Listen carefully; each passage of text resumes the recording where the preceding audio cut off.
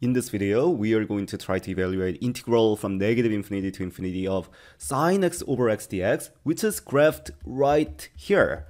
And you can imagine the x-axis going through something like this. And near x equals to 0, we know sine x over x is going to approach 1 from our calculus class. And we see that sine is oscillating up and down as you're approaching infinity, but the oscillation is decreasing in magnitude thanks to dividing by x. So how do we actually evaluate this? Well, in this video, I'm going to present to you an approach using contour integration from complex analysis. And I want to start by giving you a pretty hand-wavy argument for how to find the value of this, the way I would do it if I have to do it quickly. And after that, I can give you some suggestions for how to formalize it if you'd like. So how we are going to do this, if you think of this as the complex plane, where we have the real axis here and the imaginary axis here, the integral we want to evaluate goes from negative infinity to infinity in the real line. So we are really evaluating along this path. So we're evaluating integral of sine of x over x along negative infinity to infinity on the real line. But what we're going to do instead is we are going to integrate along a path that looks something like this. So we are going to start at negative r for some large r, and eventually we're going to take the limit as r goes to infinity. So we are essentially going from negative infinity to infinity, but we're going to go like this. We're going to go along this path, but we're going to stop at minus epsilon. Then we're going to circle around, stop at epsilon, and then we're going to continue all the way to r, and then we are going to circle around like this. So the path we're integrating looks something like this. And rather than integrating sine z over z, we're going to integrate e to the iz over z for the reason that's going to become apparent soon. But for now, let me just say exponential function is sometimes better behaved than the sine function. So we're going to use e to the iz instead.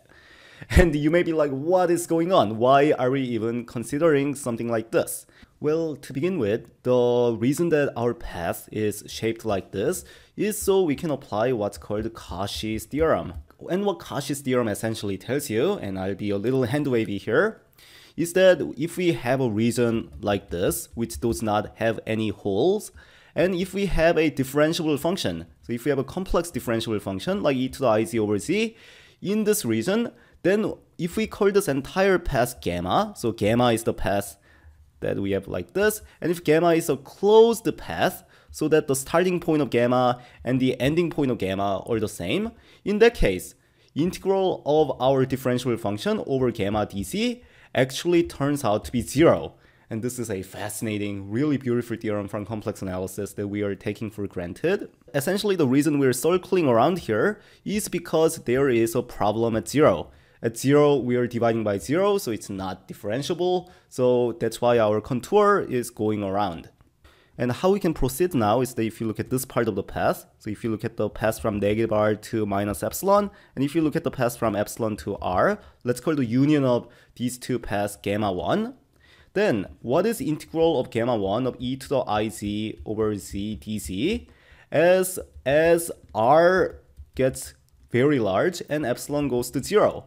Well, something that you may or may not remember, if you have e to the ix, where x is real, then e to the ix is equal to cosine x plus I times sine of x. So if we take the limit as r is going to go off to infinity and epsilon is going to go to 0, so we're essentially closing the path along the real line. And if we take the imaginary part of this entire thing, then it may be reasonable to expect that since the imaginary part is exactly going to get a sine z over z here, we are going to get the integral that we want, integral from negative infinity to infinity of sine x over x dx, and this actually turns out to be the case. So we have this along gamma 1. What happens along this green path from minus epsilon going upstairs back down to epsilon? Well, so if we call this path from minus epsilon to epsilon as gamma 2, now I'm going to use another fact from complex analysis, which states that if I integrate 1 over z along a path, so if this is 0, and along a path that looks something like this with angle theta, and you're just circling around starting at this point all the way around to this point, then it actually turns out this is exactly theta times I. So I'll take this fact for granted. So in particular, if I integrate gamma 2 of 1 over z dz, then gamma 2, we're essentially going the angle of pi, but you are going the opposite way. Rather than going counterclockwise, we're going clockwise. So it's reasonable to expect this is minus pi I, and this actually indeed turns out to be the case. And you may ask, why does this matter? Well, it matters because if you look at e to the iz over z dz, so let me go down a bit, then remember e to some power is 1 plus that thing squared over 2 factorial and so on, and we're dividing by z here. And now I'm going to use what's called the big O notation. Look at this part, the tail of the series. Realize that the order of growth of this is O of z. So when I say big O of z here, I mean this is approximately growing at the rate of z times some constant, say, as z gets very, very small. And intuition for this is that if z is very small, so as epsilon is approaching 0, then all of these terms are going to be tiny in magnitude compared to iz. So it's really behaving like some constant times z. So we have an O of z growth here. So when we divide by z, that's going to get us 1 over z plus O of z divided by z, which is approximately O of 1. And O of 1 basically means you are acting like a constant as epsilon is going to 0. So now what happens when I integrate gamma 2 of e to the iz over z dz is that, first of all, I'm integrating 1 over z along gamma 2, which gets us minus pi I. And we're integrating what's approximately upper bounded by a constant function along a path. Well, if you look at the length or the circumference of the path, gamma 2, then realize this is just O of epsilon. The circumference or the parameter of the semicircle is pi times the radius, and here radius is epsilon. So what we really get is this constant times the length of the path. So we have plus O of epsilon. So as long as you take limit as epsilon goes to 0, we're just going to get minus pi I. So to summarize, along this path, when we integrate e to the iz over z dz and you take the limit as epsilon goes to 0, we should get minus pi I. So in particular, if I also take the imaginary part of this, then we should just get minus pi. And finally, we have this path to analyze. So let's go down and consider that. And this is the hardest one in some sense. So this is r and this is minus r. And you're going around like this. Let's call it gamma 3. And now I will give you a very rough intuition that we will try to justify more rigorously later on in this video.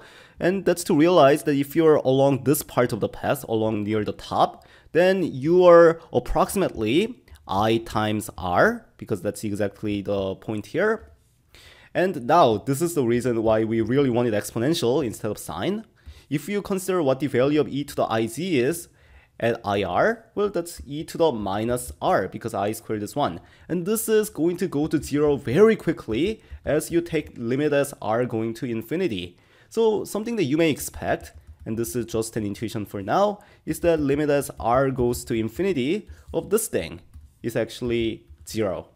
And now, assuming all of this, we are basically done, because we know integral along the entire path by Cauchy's theorem should be 0, but we are splitting up this entire path gamma into gamma 1 plus gamma 2 plus gamma 3. So we know integral along the entire path is 0, and when we take the limit as r going to infinity and epsilon going to 0, and we take the imaginary part, that means the sum of all of these right-hand side should be 0 when we sum them up, because the integral along the entire path was 0, and that exactly implies, of course, that integral from negative infinity to infinity of sine x over x dx must be pi. And this indeed turns out to be the correct answer. Well, now the only problem with this argument is really that I was assuming a few things and I was skipping some steps. So for the more advanced audience, I just want to quickly go through the argument again and quickly sketch how we can formalize everything. So the first problem is in the assumption that we are making in this equality, that when we take the limit as r goes to infinity and epsilon goes to 0 and take the imaginary part, why do we actually get this integral? So this equality is what we want to justify, where our gamma 1 is going like this from negative r to minus epsilon, then epsilon to r, you're taking this limit and then imaginary part. Well, first of all, remember that as z is real here, we do indeed have that this is equal to cosine z plus I times the sine of z. And when you look at cosine z over z along the real line, so when we divide this by z, then this is actually an odd function. And because it's an odd function, when we integrate from minus r to minus epsilon, and you add the result of integrating from epsilon to r, so when we integrate this along gamma 1, then this thing, of course, is going to be 0. So really, so since that's 0, even when we take the limit, it's going to stay 0. So when we take the limit and take the imaginary part, this entire left-hand side really reduces to limit as r going to infinity of integral from minus r to r of just sine z over z dz. So now the only problem is that it might be true that limit of integral from minus r to r of sine z over z dz exists, but maybe this integral does not exist. So really the only thing that's left to show this equality is to show that this thing actually is well defined. And how you can do this, I'll just sketch it once again, is to use integration by parts. You use integration by parts where you're differentiating sine of x and you're integrating 1 over x dx, and that's exactly going to get you something like, say, cosine x over x squared dx. And if you look at something like 1 over x squared dx from, say, 1 to infinity, because the only problem with this integral that you can have is as x blows up, maybe something bad happens, because when x is close to 0, say, sine x over x is actually about 1, so everything is fine. So we just have to show that something like this exists after you integrate by parts, but this is clear since that's less than infinity. So you can justify this like that. The second and perhaps more serious problem is, how do we actually justify that this thing is 0? Sure, near like this point of the contour, you're around IR, so it makes sense that the integral goes to 0, but how do you know there aren't any problems near these portions of the contour?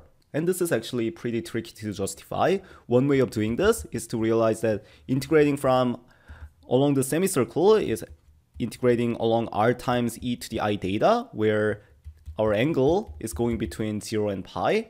So this entire integral becomes integral from 0 to pi of e to the I times z, which is r e to the I theta, over z, which is r e to the I theta, and dz. And dz, when you differentiate this, is exactly going to be ri e to the I theta d theta. But you want to show something like this is going to go to 0 when you take the limit. So really, you only care about the absolute value of the integrand. So when I take the absolute value, so I'm going to use this notation for, again, big O. So when I write f less than g, that means f is actually big O of g. So I'm just using this to show that this side is really bounding this from above. Well, e to the I theta, that's just in the unit circle. So that has magnitude 1.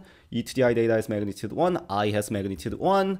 R and R cancelled out. So really the only term that matters is e to the IR e to the I theta, so this part. So you want to analyze e to the IR e to the I theta. This is something you may know. In this case, you only care about e to the real part of the exponent.